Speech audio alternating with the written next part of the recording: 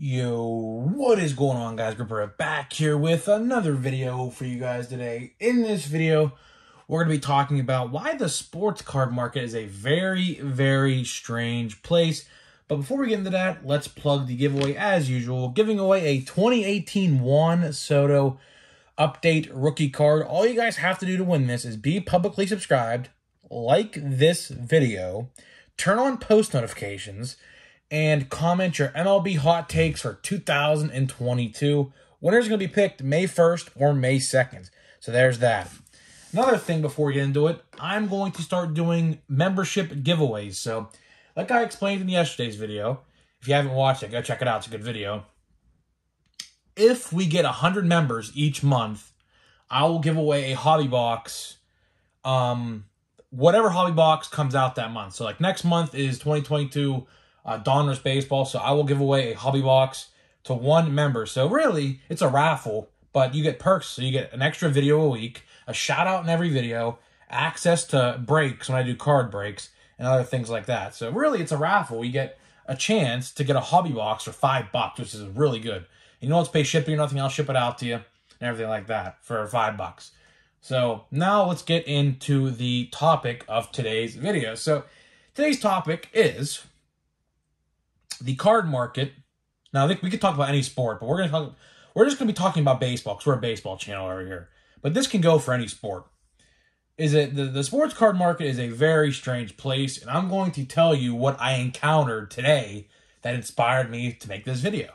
Okay, so I was scrolling through eBay just to try to find some good Hayes deals. You know, I'm a Key Brian Hayes guy.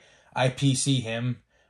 He's doing great this year. I highly recommend you pick up his stuff while it's cheap because I guarantee it won't be cheap much longer. People start to see what he's doing. I'll also invest in CJ Cron, by the way, just an off-topic thing. Invest in CJ Cron while you can. He leads the league right now, and I think OPS and homers for sure, maybe RBIs as well.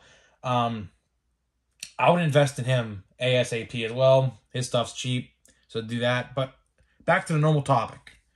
Going through the market, and I'm looking at different lots and autographs and things like that. So I stumble across a Hayes autograph. And it's just a autograph from Gypsy Queen, okay? This particular seller, that's not graded or anything, this particular seller wanted $39.99 with free shipping for this Hayes autograph, okay? So I'm like, oh, okay. We could maybe find something a little bit cheaper. You know, I'd have to have a Gypsy Queen autograph. I could have maybe went with like a Donruss autograph or a Chrome autograph or things like that. And then I keep on scrolling, and I find another autograph, which is the exact same card, for $89.99. So that got me thinking.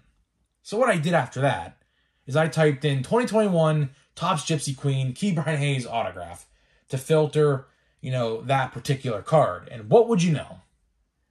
The reason I'm making this video is for this very point I'm going to say. Every person is charging a different price for the autograph. Like, it's the same card, right? And it's all different prices. I saw one for $20, which I bought. I saw one for $39. I saw one for $80. Like, and these are all, like, recently posted, too. Like, typically how eBay works is, let's say, for example, I don't know, let's throw out 2022 Topps Series 1 blaster boxes. So right now on eBay, you could probably pick one of these up for about $25 with free shipping. So in theory, you're paying $20 because it probably takes about $5 to ship that. So you're really paying retail price for one of those, right? What I'm trying to say here is when Topps Series 1 first came out, like let's say the first week. So the first week, I didn't check the prices of this stuff because I was going to buy stuff on eBay if I couldn't find it. But as you guys know my story by now, I found a whole hanger box case, which you're seeing right here to the side of me. I would assume it was probably $50 or $60 a blaster box. I would assume. I don't know. I would like to take a guess. That's probably what it was. But as time goes by and more people start listing that certain item, the price will naturally drop due to competition, right? So the question I have with this is, if this Hayes card, right, let's say the most I would have paid for is $20, which I like I said, I bought the one of those $20. Naturally, competition would drive down the price. So why would one be 80? Why would one be 40? Why would one be 20? Does that make sense to you guys, or is that not adding up to me? You know, competition drives down the sports card market. And, you know, it's all subjective, right? At the end of the day, sports card market, like the market, is subjective. What one person may think is $20 another person may think it's $5, you know? So at the end of the day, the sports card market is a very, very strange place. Like, if you want to buy singles, like, thoroughly check eBay, because I learned my lesson. I was about to pull the trigger on that one for $40, and luckily I didn't, because then what I did was, like I said, I searched up the particular card, and I looked through the listings, and I found one that was the cheapest I could find, because there was a bunch around $20, and there was a couple around $30 to $40 as well, and there was a couple like the $60 to $80 range, but which like no one's gonna buy those.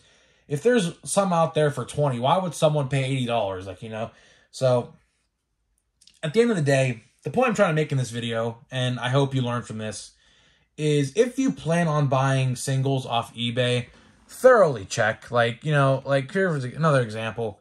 Here we have you probably can't see it well on the video, but here we got a Brian Reynolds Stadium Club autograph from 2020, I believe. Let me check the back of the card.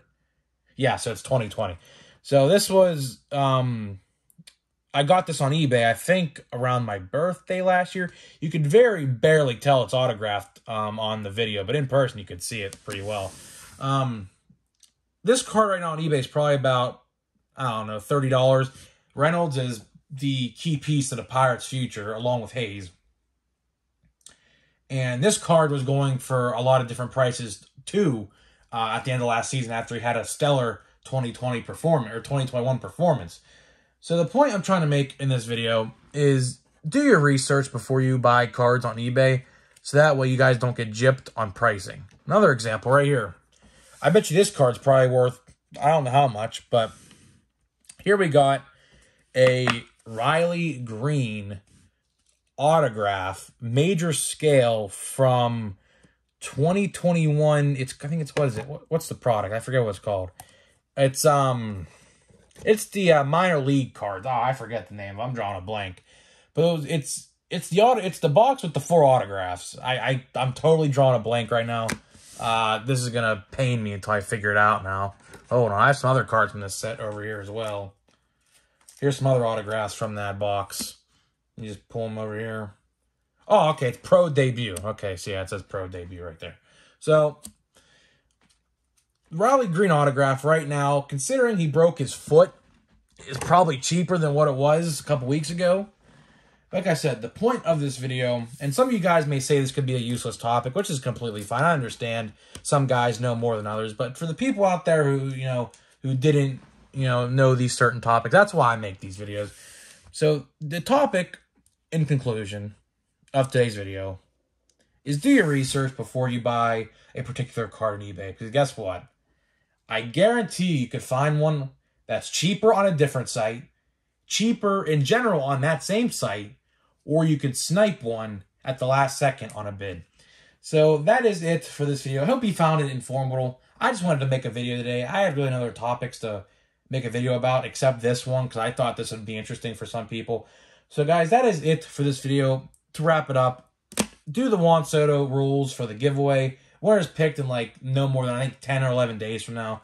And I am doing a hobby box giveaway if we get 100 members on the channel. So that is that, and I'll see you guys in the next one.